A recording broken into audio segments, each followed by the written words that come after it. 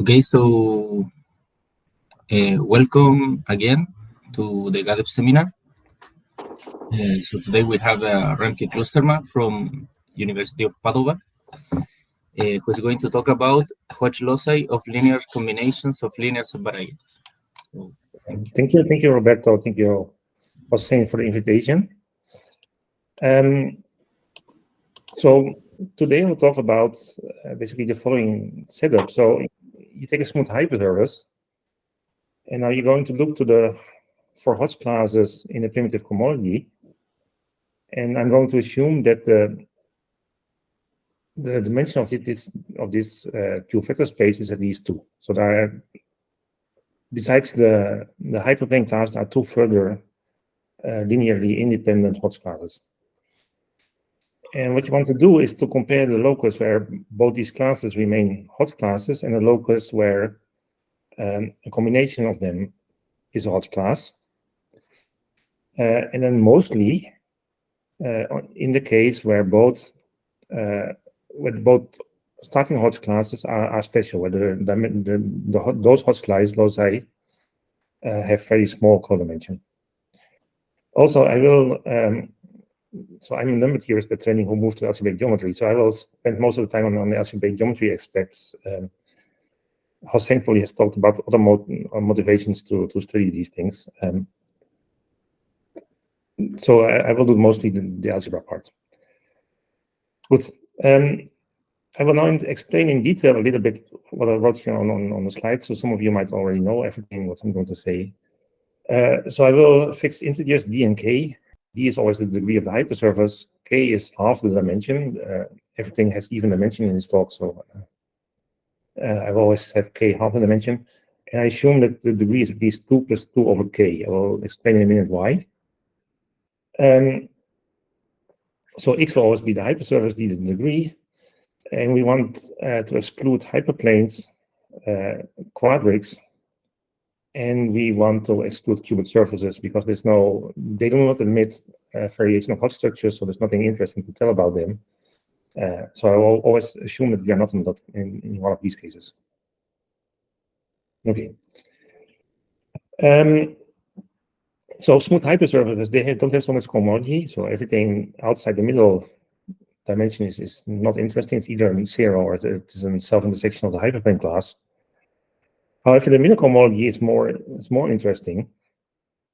You get one substructure because of the hyperplane class, and then there's a complementary vector space, which you can give different names. So I will write down this as the primitive cohomology. Some people call it the finishing cohomology. But you can have this decomposition. It's orthogonal with respect to the cut product. And now you can look for Hodge classes. So Hodge classes are, for this talk, they are Q classes, which are also of type KK. So they are a multiple of such classes is also in C, and then the Hodge conjecture should say here that such a class is a Q linear combination of cycle classes. In the rest of this talk, this Hodge conjecture doesn't play a role. I'm just going to study the Hodge classes.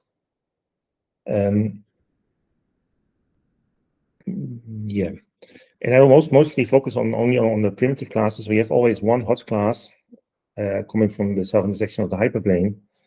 I forget about this, and I'm looking for classes that are independent of that one. Good. Now, for general hypersurface, it's very boring again, because a general hypersurface has an irreducible Hodge structure on a primitive cohomology, so you cannot have Hodge classes. And now we're going to look to those hypersurfaces that have at least one extra Hodge class. This is called the Hodge locus, except if you're working for surfaces, then it's called the Noether-Lefschetz locus. And the Hodge locus is a proper locus inside so it's not everything inside the smooth hypersurfaces. For case 1, it goes by the Noether-Lefschetz theorem. How we prove nowadays the Noether-Lefschetz theorem, we'll also prove it for any k. So I think that's it where we start. How does this Hodge locus look like? It's a countable union of analytic subvarieties. So it's not a variety by itself. It's parameterized by some infinite set. Essentially, it's parameterized by rays in the primitive cohomology, where you just ask for one ray to remain of type kk. What can you say more about this? Yeah, so several of those rays coincide. So it's not really parameterized by this space, but it's close to being parameterized by the primitive cohomology.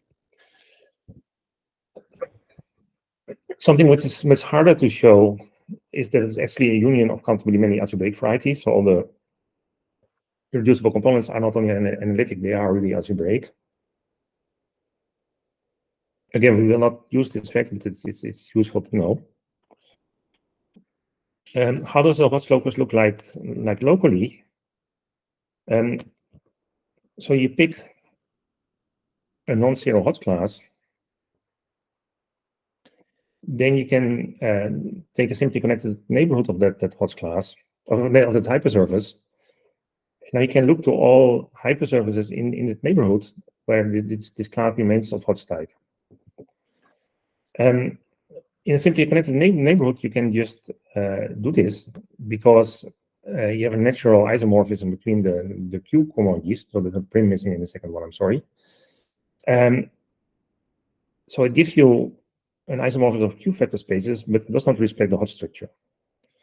And so you can transport your gamma from X to the cohomology of X prime. And then you can just check whether it remains of type kk, yes or no, and this defines your locus. Okay. Now, if you take a reducible component of the Hodge locus, and you take an X sufficiently general on this component, then you can find a small neighborhood where the intersection of the component with the hue is precisely such an N gamma. Okay, so however, so one of the things we will show later on, if you just pick an arbitrary X on L, then it may happen that your N gamma is reducible. And so it gives rise to more than one component. Okay. Let's see. So this is still quite of the elementary part. So actually, N gamma is defined by holomorphic equations. You can also more or less identify them. There are 8k minus 1, k plus 1 of those holomorphic equations. In this way, you can define an analytic scheme structure on it. So it's not only a set, you have extra structure. And analytic schemes can be badly behaved as algebraic schemes can be. Since the nonetheless locus the Hodge loci have something to do with the deformation theory, Hilbert schemes, you might also expect quite a lot of pathologies, and it happens. So a component may be non-reduced, it may have abandoned components, everything of this type can happen. Remke, maybe just one remark that it is in general it is defined by more equations, but this number of hk minus 1 plus 1 contribute to tangent to space. And therefore, higher if it is not surface, for example, there are other equations which are not they do not have linear part. There's a theorem of Claire-Fossin who says that this is the number of equations. Yeah, but you need also the smaller the other Hodge numbers. There are more equations actually. Maybe we can discuss later this one. No, but I know that a priori you have more equations, but I recall there's a theorem of Fossin says that this number of equations is enough. Okay. Good. Based on the number of if those equations are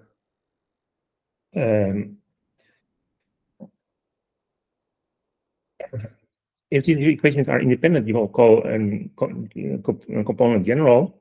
and otherwise we call it special. And now in the surface case, where things are a little bit easier, we know quite a lot of this. So the component of surfaces containing a line has codimension d-3.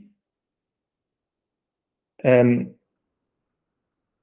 now the H02 is d-1, d-2, d-3 over 6. And so this is a much bigger number. And then for d at least 5, you will see that this component is a special component. Good. So this is the one. So now a classical result by Voisin and Green is that the largest component of this hot locus in the surface case has codimension d-3, and this parameterizes surface containing a line. And then the next largest one is the one parameterizing surfaces containing a conic. And then also then you get into a problem. So these are the two things you can easily show, and then life gets harder. You can generalize this even in higher dimension. Then the largest component is precisely the ones that parameterize hypersurfaces containing a linear space.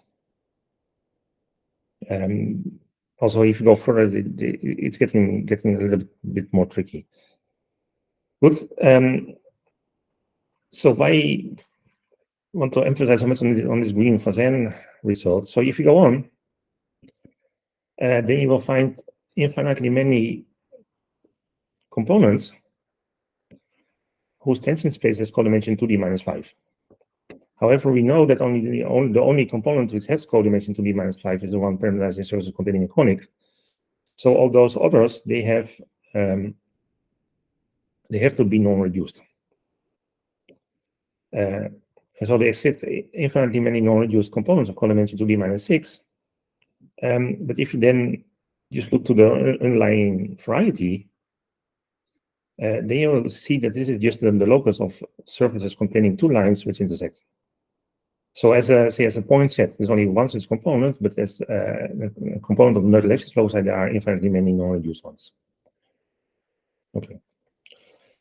And now this motivates it a little bit to not only to look to the hot locus of one class, but also of more than one classes, and start comparing them. So good. So let's do it. So if I take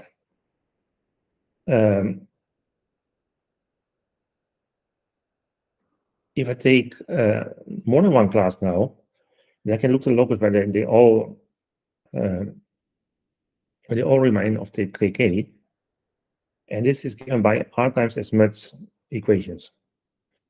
So if you would start with two general components and then you look to this iterated hot locus, then typically you will have this much smaller than the hot locus of combination of the two classes.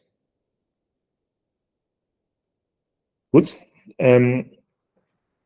So a hot locus of a class is always the same as a multiple of a class. So I always assume that the coefficient in front of the gamma 1 is a 1 to ease up a little bit of the notation. So you always write gamma 1 plus gamma 2 just for simplicity. What happens now if you take two classes where the corresponding hot locus has very small codimension, then typically there's a lot of geometry playing in the background, and it might now occur that the hot locus, the locus where this combination of the two classes remains of type KK, is precisely the locus where both of these classes remain of type KK. Good. So this is, I think a priori you would already feel that this is not a special situation. You will not have this that often, but it may occur. Okay. We now go to specialize a little bit more. So rather than taking arbitrary classes, we take now two K planes in P2 K plus 1. And we let C to be the codimension of the intersection. Okay. Now this iterated Hodge locus, you can easily calculate the tension space, calculate its dimension, and then you see it's smooth everywhere. Okay. However, the Hodge locus of the combination of the two planes is much harder to study. And so Hossein did a lot of calculations for the Fermat hypersurface in degree 3 and 4. These are computer computations, so you cannot let your K grow too much. So he went to K6 or 7, I guess, but it was even quite big. But those computations take too much time if you take K too big. And the Fermat variety has a lot of planes. So you have also to make some assumptions on which planes you take. And then for certain values of CDK, you will see that the tension space at the Fermat point is different from for the iterated locus and the locus of a combination of classes, and you have this difference there for almost all lambda. And now the question is then, can we explain this? Is there a reason for this difference? And so the Hossein's conjecture was that if you take cubic hypersurfaces containing two K-planes and they intersect in codimension 3, then for all non-zero lambda, there will be a difference of 1 between the dimension of the iterated Hodge locus and the combination of the two classes. Okay. Now, for obvious reasons, this statement cannot hold for case 1. The case 1 is the cubic surface case. We exclude this a priori, so that's not an issue. And for case 2, the cubic fourfold case, there you have that the period map is an isomorphism. And then you know that all Hodge loci have codimension 1, and all iterated Hodge loci of two classes have codimension 2, so that's fine.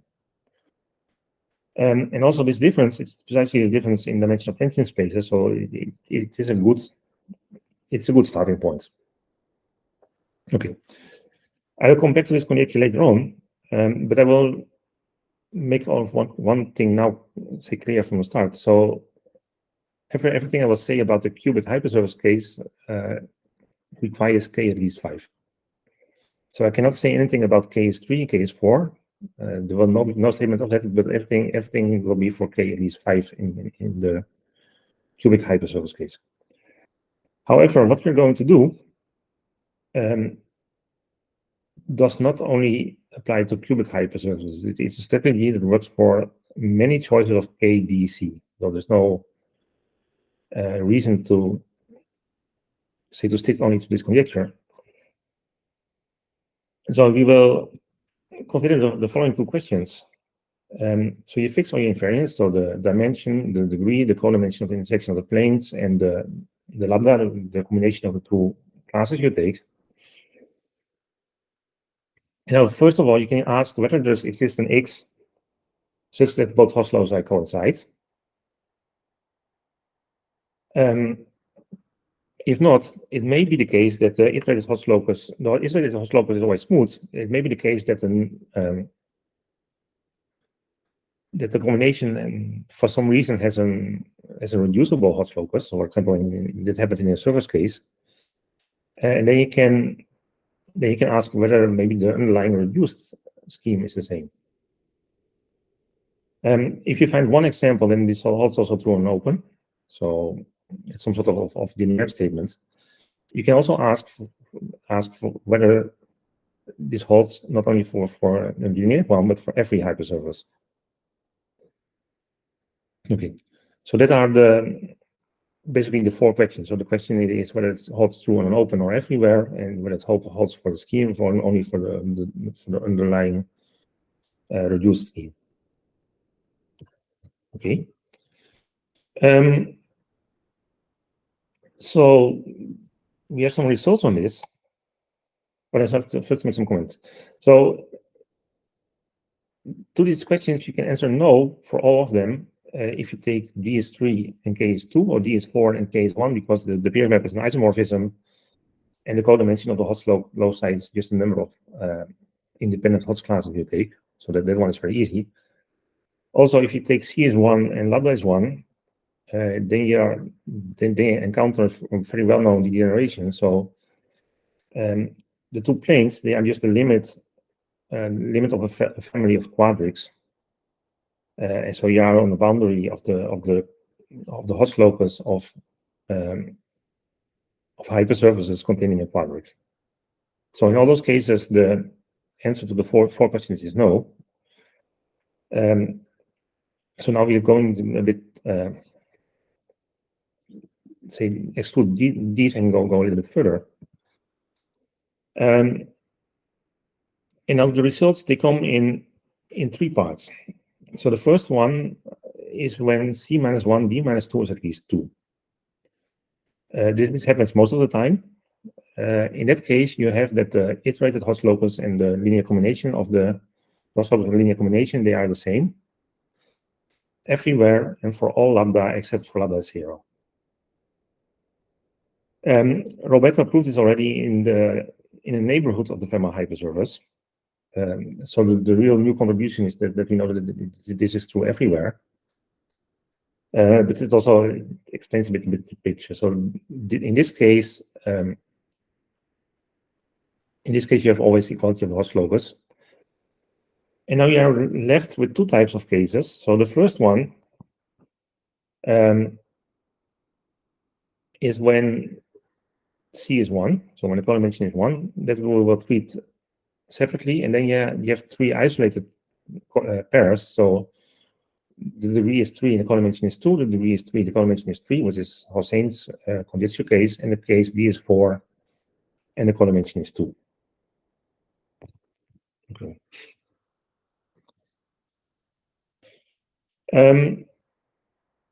So what happens there? So if you are in the cases where in those three isolated cases, you can show the following result. You can find a finite set such that for all lambda outside this finite set and for a general X, you have equality of the Hodge loci. For that, you have to make some assumptions on your K. So if you're in the two cases where you have cubics, you have to work with to start working in dimension 10. And if you do degree 4, then you have to start to work in dimension 4. So that's a small price you have to pay here. Then let's see. And then you can also bound the number of elements in S. And so in two cases, so when D is 3 and C is 3, or when D is 4 and C is 2, then S consists of only one element. So we firstly show that it has at most one element, and for that one element you can even find an example. However, in a case where D is 3 and C is 2, we cannot really control the set S. Good. So this is what happens generally. However, we know that for the Fermat hypersurface, there's a difference in tension spaces. And so there's a class of hypersurfaces, which we call a split type. And there, what you see is that the neutral left of the Hodge locus is reducible. So it has two reducible components. One is the iterated Hodge locus, and there's another one which moves away from the iterated Hodge locus.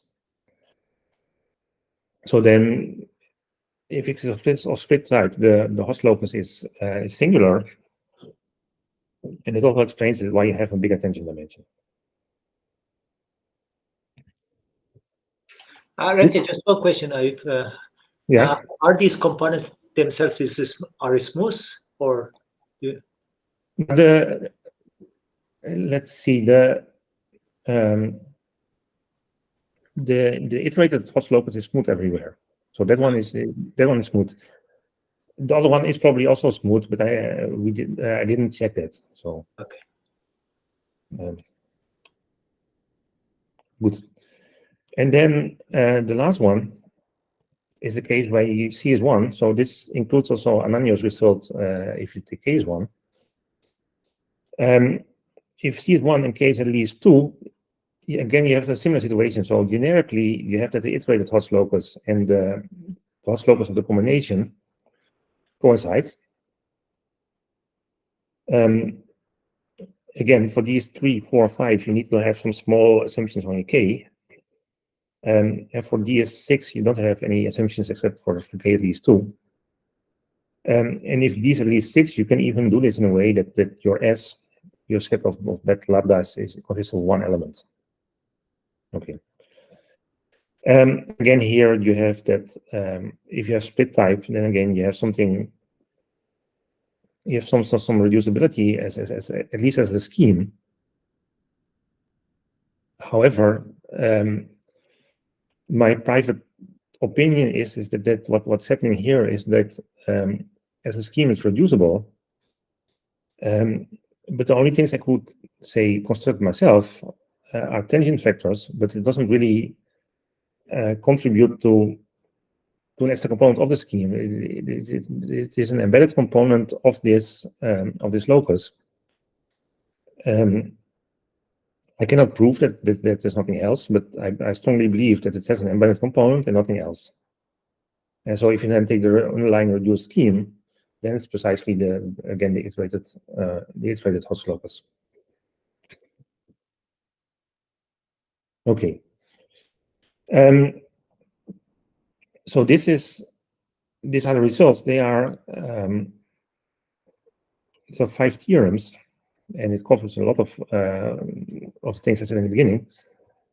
How can you attack this? And how can you attack this quite different results? I want to spend some time on that. That is, it has several ingredients. I want to spend now some time on that. So I got into this because Holstein was working so much on this, and he started to have a lot of conjectures and papers on it. And also I discussed with this in the past with Roberto, and now also with when Roberto and Jorge were here, we had some discussion about this. And you all had a lot of calculations at the Fermat hypersurface, and also went much further than we did in the past because you could do some higher order approximations.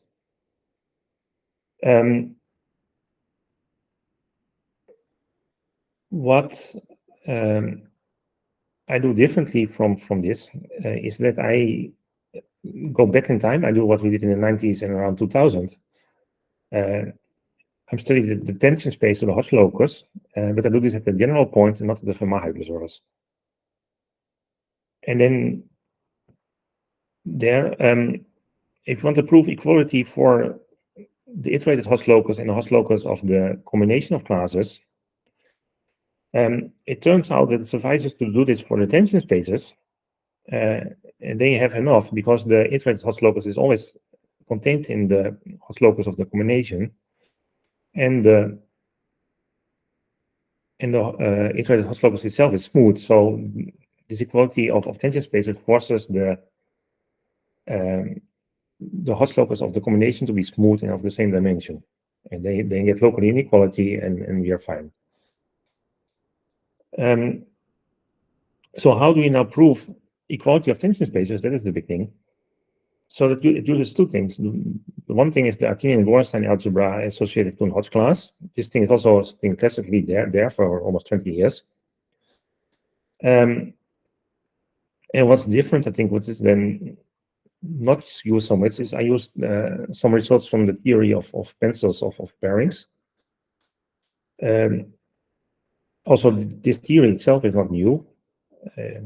If you look into linear algebra books from the 50s, 60s, you will see chapters on pencils of pairings, and they make classifications. They prove a lot of results. But nowadays, if you teach linear algebra to our students, we probably ignore this theory, and you will not find it in modern textbooks. Except what I discovered recently is that people in American analysis are very fond of it. But you will not see this in many. You will not see this in many algebraic texts anymore. Also, which is quite relevant for this.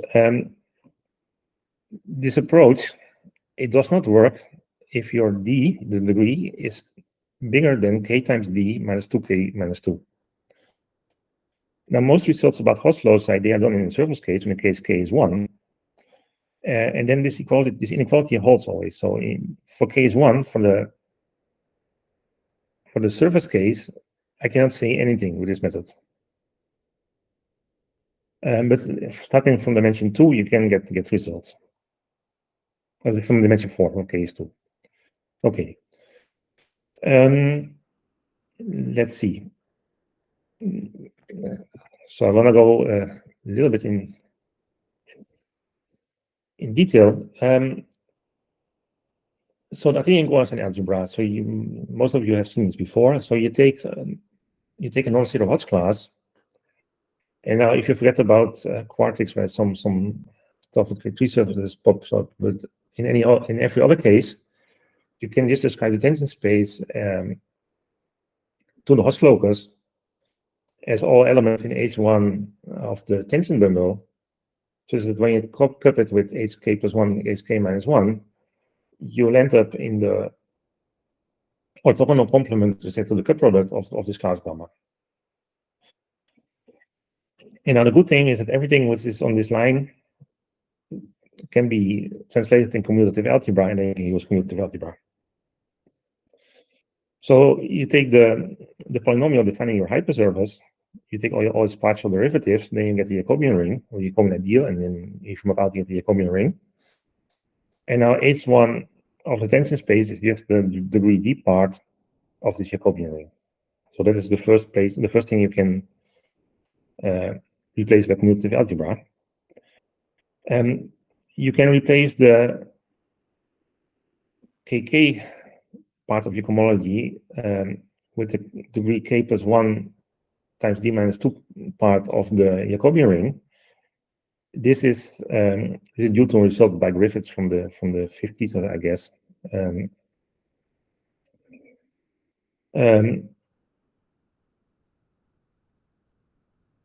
Yeah. And so if you have your Hodge class, you can now map this to the Jacobian ring, and you can associate a polynomial with it. And now the second good thing here is that the cup product is just a multiplication map. So I can just take this as a polynomial of I can just take this now as a plot of polynomials, and then you end up in the top degree of the Jacobian ring, and this is isomorphic with C. So if you do it like I write it here, then you made some choices of isomorphism with C, so it is not precisely correct, but everything is true to a universal scalar. Good. So how can I now get an algebra from this? I take my class. It was an element of the degree K plus 1 times D minus 2 part of my Jacobian ring. And now under the product map, I want to take everything which has product 0 with this. That gives me a codimension 1 subspace. And now you can take the largest ideal in the Jacobian ring, such that the degree K plus 1 D minus 2 part is precisely this vector space. And in this way, you get an ideal, and what you now can show quite easily is that it is Artinian, so it is a 0-dimensional ring. It's Gorenstein, it has a pairing, and say the top degree where something is happening is K minus 1 D minus 2. And also by the way we constructed this, the codimension of the tension space of the Hodge locus is precisely the dimension of the quotient ring in degree D. Okay. In general, it's not easy to find this algebra. However, if you take a class, and this is a class of a complete intersection, so of a complete intersection in P2K plus 1, so it's given by K plus 1 polynomials, then my defining polynomial is just a combination of those K plus 1 polynomials with K plus 1 other polynomials, and the ideal generating is this Artinian-Gorenstein algebra are just the 2k plus 2 polynomials you used in the definition of f. Okay. Let's see. So this gives you the algebra. You can construct it also in different ways, but this is one way of getting this algebra. What happens now if you take the higher Hodge loci? So the codimension of this iterated Hodge locus is just the dimension of the quotient ring, where you now take the intersection of both ideals you constructed. So the ideal you constructed for pi1 and the ideal you constructed for pi2. And you do this in degree d. However, if you consider this ring where you intersect I1 and I2, it's still a zero-dimensional ring. So if your degree is big enough, then the weighted part is 0. But the top degree part now has dimension 2 rather than 1. And now if I pick a lambda, so I pick a combination of the two classes, then I need to have dimension 1 in the top degree. So I need to mod out by at least one extra polynomial. And I call this extra polynomial d lambda. Okay. And now you can consider the difference between the tangent space of the combination of the classes and the tangent space of the iterated Hodge locus. And that is then precisely the left kernel of the multiplication map you see down there. So you now take the intersection of the ideals, a degree d, and you multiply this by kd minus 2k minus 2. And then the part here you see is on the right-hand side is two-dimensional, and you want out by d lambda, so we get something one-dimensional, and then they have pairing again. Unfortunately, if you write it in this way, you cannot prove a lot, and it's very hard to figure out what d lambda is.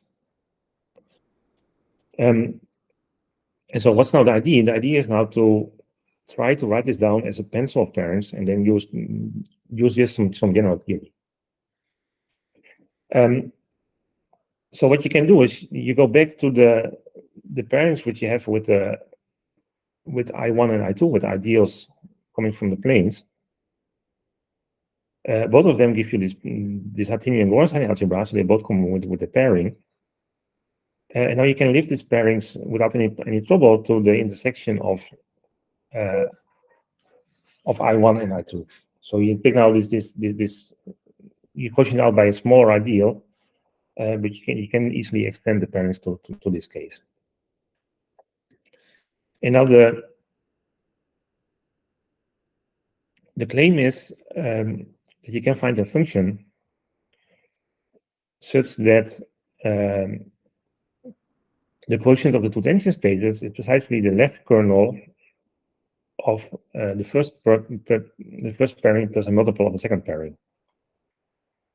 And in this way, you have written the pairings as a combination of the pairing you want to consider as a combination of the two pairings. Okay, let's see. So how does this work in practice?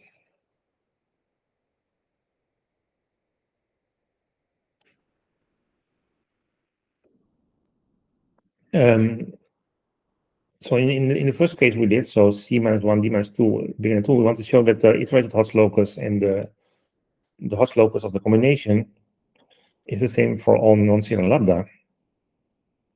So what happens here is a bit of a special case. So if you look to the sum of the ideals associated with both Hodge classes, then in degree D, you will find that you have the whole ring already. This should be an R, I'm sorry. And if you now write out the pairing, you can find bases for the two vectors, such that the matrix of this pairing is just it's a block matrix, and the first block A it's a matrix with constant entries and non-zero determinants, and secondly you have a second block with a matrix B, which is also square. It has also constant entries and non-zero determinant, but here you get the vector nu lambda in front of the B. Now this matrix is square itself, and it has also non-zero determinant unless nu lambda is 0, but nu lambda is 0 corresponds to lambda 0. Remke, sorry. Yeah. In your notation, S is what? S is a typo, should be R. Is what? Sorry. R. So the ring R. It's R. It's R. Okay. Okay. Yeah. So that was a typo. I'm sorry. Okay. So in this case, you have a square matrix and non-zero. So you have a second type. So you have no left kernel unless lambda is 0, but that's a different story. Good. So that's the first one. If you now go to the middle case where C minus 1, D minus 2 is 1 or 2, so these are the three cases with D is 3 and D is 4. Then we wanted to show that for a general X, there is the Hodge locus of the combination of the classes is the same as the iterated Hodge locus. And in this case, you have to set S, so you might have some values of, you might need to exclude some values of lambda. And moreover, we know that if we go to a special one, to the split type, we should have a reducible Hodge locus. So here there is much more to prove. Here also this theory, so in the previous case, we had this break that we could just write down basically the matrix. Here you cannot hope for something like this. It's more involved. And what we do instead is you can find a criterion to show that the left kernel of this combination is 0 for all but finitely many one. And for that, I need to calculate I only need to consider the sum of the two ideals, I1 and I2, modulo I1, and consider the induced pairing here. The big advantage here is that there's no lambda flowing around. And that makes this type of calculations much simpler, much faster.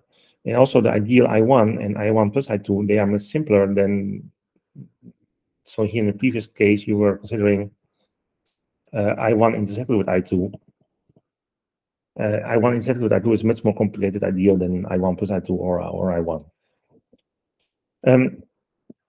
So here you have to just to calculate the pairing on these ideals.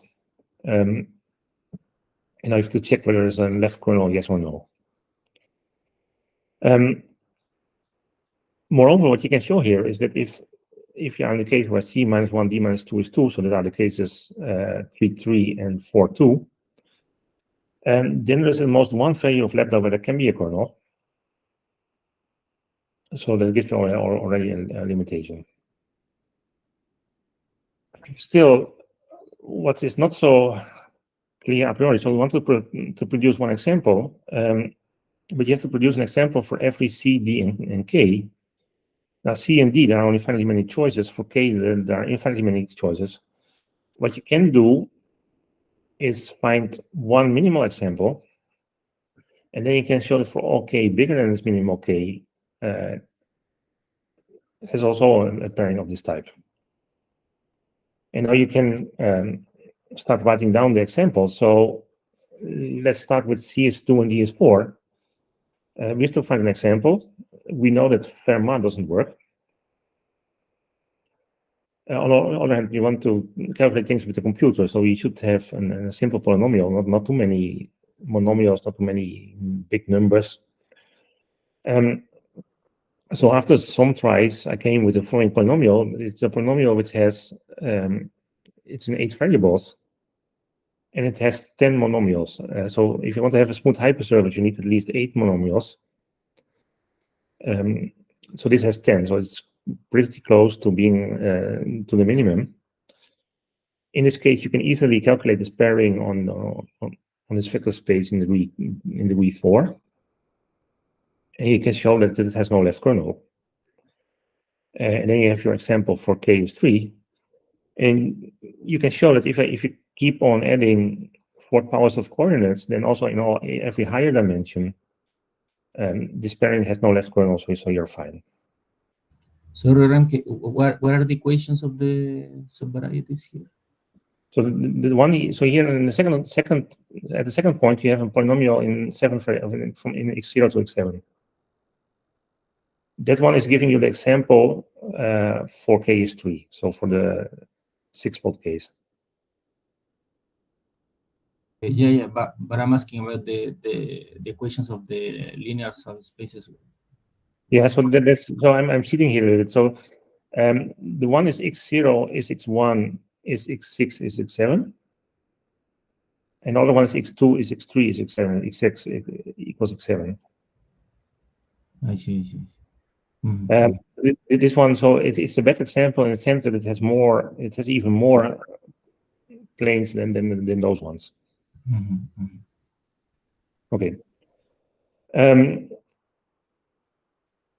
So this was for CS2 and DS4.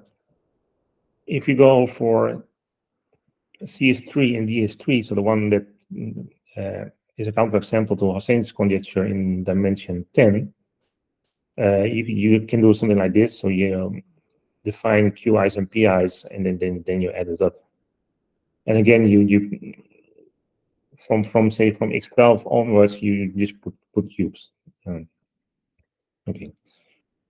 Here the story is very similar to the one before. And then finally for CS2 and DS3, you can also find an example of this type. All these examples, they are quite sparse, so it's very easy to calculate with them. Okay. Then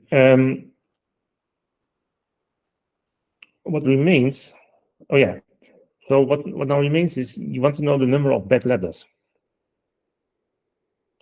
And so in two, so you have three. You're basically covering here 3 cases. But in 2 cases, you have C minus 1, D minus 2 equals 2, and then we know that the number of bad lambda is at most 1.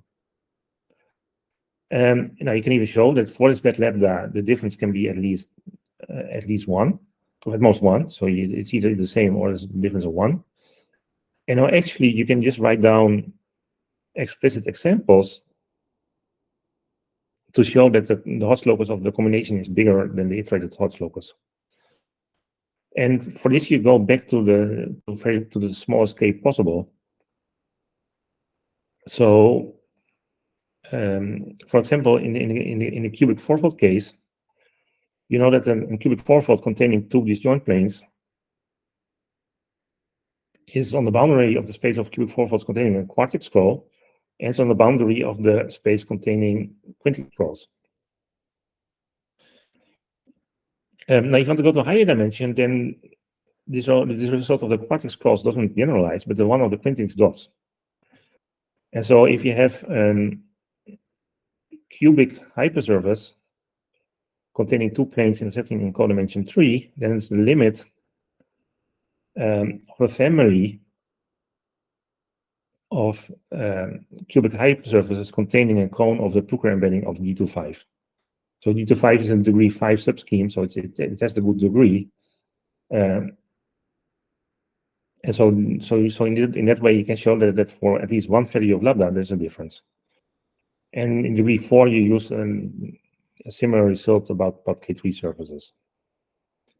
Okay, good. Then we are left with one case. This case C is 1, the case where, for case 1, Ananyu did a lot of work. Here again, you have to show that generically you have equality of Hodge loci, and you have something special happening on a split at the split type. Now, for small degrees, so 3, 4, 5, you basically copy the strategy before. You write down a good polynomial, you compute with the computer, and it tells you that there's no left kernel, so you're happy. So this is fine as long as your degree is at most 5. However, if you want to go beyond this, all those computer programs that calculate, they need to know your D. So you need to fix your D, and we need to. In this case, we have infinitely many possibilities for D. So what I did there is I wrote, I think, the most simplest thing I could think of, which was not Fermat,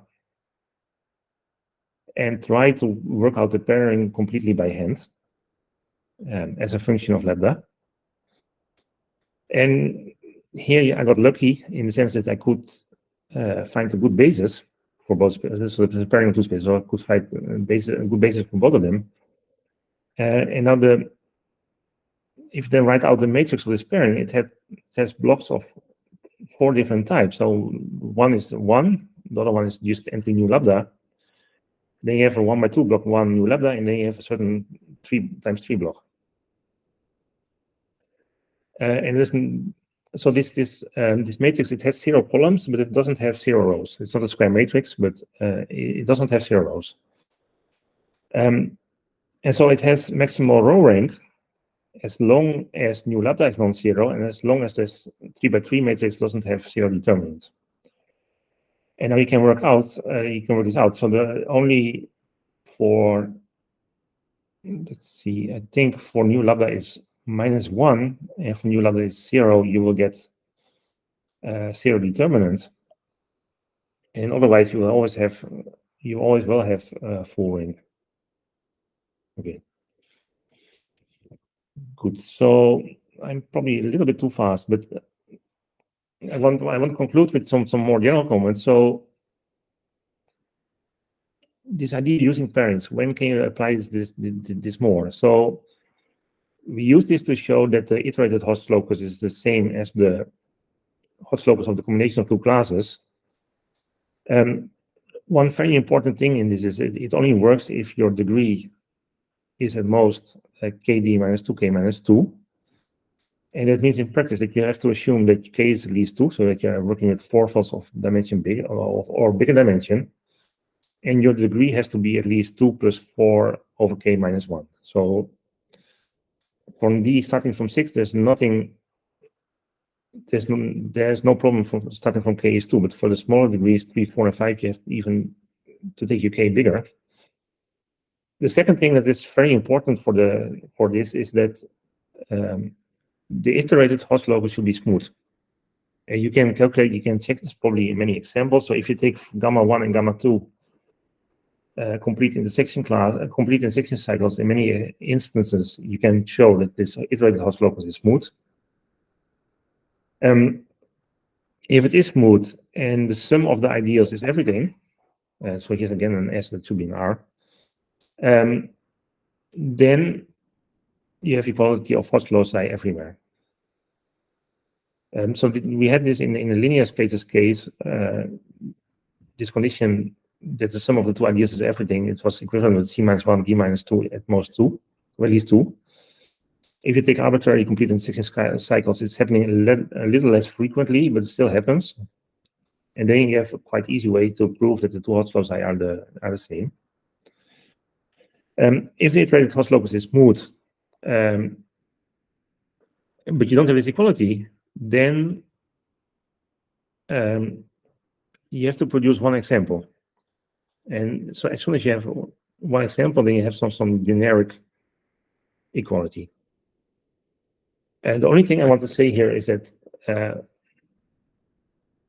this method is of no use in a thing we spend so much time on. So in the case of not left side loci or surfaces, you cannot say anything. Good. So thank you for your attention. And I'm sorry I went probably a little bit too fast, but I'm happy to answer your questions. Okay.